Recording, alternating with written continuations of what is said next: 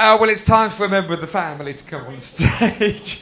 Would you please welcome the comedian that made it big in 2008 at the Leicester Comedy Festival, and he was the best. He was nominated for the best new show at this year's Leicester Comedy Festival. Would you please welcome to the stage the very funny David Morgan?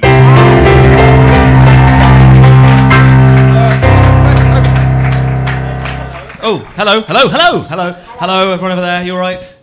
You good? Hello, you all right? You happy? Hello, good morning, welcome. My name's David. Nice to meet you. I'm from a little place called Birmingham. Are we aware of that as a place? Yes. Anyone from nearby?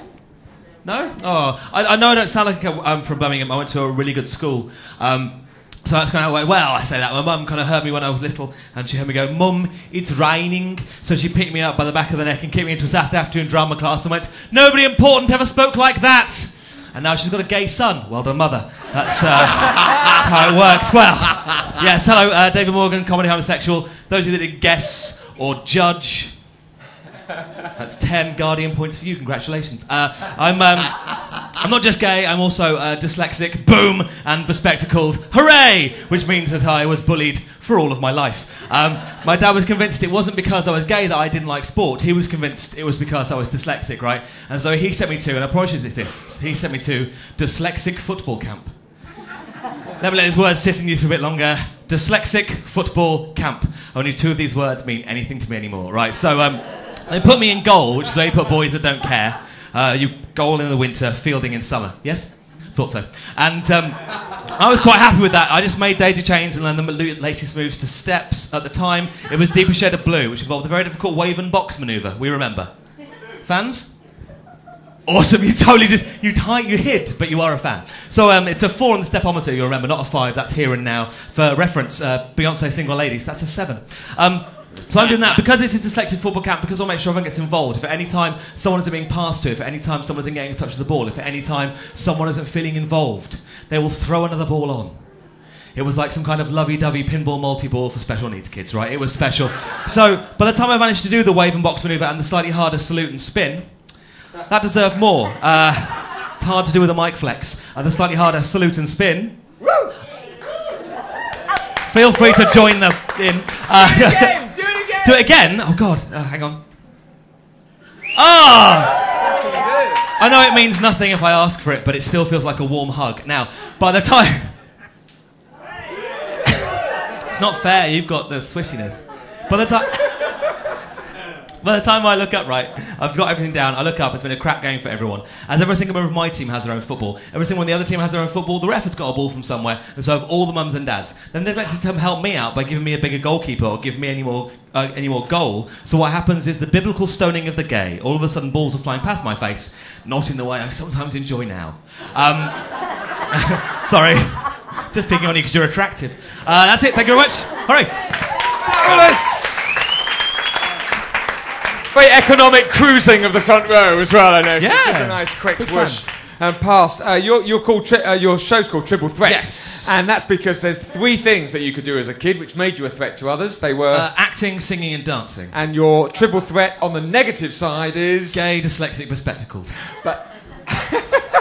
You see, now the thing is, we all love gay boys, don't we, nowadays? But you do once they leave secondary school. Once they're at secondary, I came out of school, so it was a bit difficult at times. And then before that, I say I came out of secondary school, I'm more confirmed a rumour. Right. Pre-Glee. Yes, very pre-Glee. Was it? Yeah. You didn't go around singing songs. Well, you probably did. What happened to the singing and the dancing and the... I sort of stopped doing it. When I was little, I was going to go to drama school when I left college. I went to Performing Arts College. I was going to go to drama school, and then I had a crisis of confidence and decided not to go, and then retrained as a graphic designer and did design at university instead. And was that crisis of confidence due to being bullied? Ish. I didn't think I wanted to do it enough. And I thought that if you don't want to be an actor, if you really don't, if you're not ambitious enough, you're just not going to do it. So it was pointless me doing a 3-year degree for something that I didn't possibly want to do. So I kind of pulled out. And then I missed it so much, I got into stand-up. It's crazy, isn't it?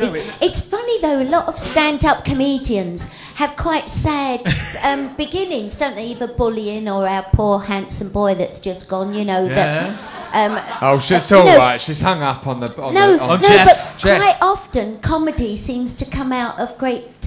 Well, definitely, I think so, because it helps to laugh at it, I think.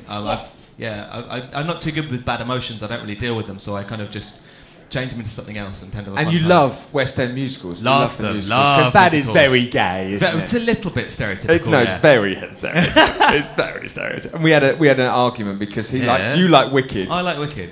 and Is I that can't bad? stand Wicked. I think it's a load of. Oh, I not like Wicked for you. So I changed my mind. Is it? What? He went. You see, yes, it's paint by numbers. It's West End musical paint by numbers. It's all gone tits up. Is there anybody agreeing with that? No? Do you agree with it, Rob? I'm with Rob. I'm with the This German. is starting to get a little bit like a rally. Where are we likely to see you? Actually, I'm doing. I'm at the Tron every day at 2:20 doing Triple Threat, and I am a clock in Countdown every night at midnight on Monday to Thursday. Is that with Oh, Paul Sinner? right. Yes. Yeah, that's it's a so much fun. That's a fantastic Lovely. show. So Listen, good. just before you leave, because Yep. we are out of time, That's all right. let me tell you that David has secured 4 stars from the Metro, 4 stars from London is Funny, 4 stars from Fringe Guru, and 5 stars from One for Review. So that's not too bad straight out the bag. Hello. I'm nominated for that same award that Jeff's up for. So And you're if you think I'm nominated. funnier than him, come tomorrow and vote for me. See, we've already got award nominees on the show. 2:20 just downstairs at the Tron. You can see David Morgan in Triple Threat. If you want free tickets, go and see our. Who the fuck was that? Jeff. If you want to, so I'm doing it as quick as possible. See our producer afterwards if you want free tickets to that show. But anyway, go 2:20 downstairs at the Tron. David Morgan, put your hands Thank you. together.